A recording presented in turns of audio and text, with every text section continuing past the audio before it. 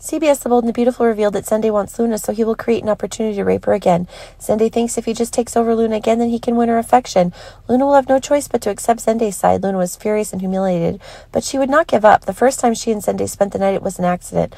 Luna ate Poppy's mint candy, so she wasn't awake. Luna doesn't blame Sunday for that, but this time Sunday's really despicable. He took over Luna without her consent. Luna will go to the police station and report everything. Even though this matter may be discovered by many people, it will affect Luna's life. Luna can't ignore Sunday. Sunday was arrested soon after for raping Luna. Luna definitely will not withdraw the lawsuit. She wants Sunday to go to jail. Looks like Sheila's death has also killed Steffi and Finn's marriage. Finn avoided Steffi after seeing Sheila die in his house. Steffi explained to Finn that her actions were purely legitimate self-defense. She never intended to kill Sheila, but Sheila found Steffi and wanted to kill her.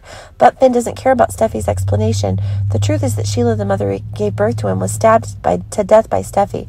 From now on, he will never have the chance to see Sheila again.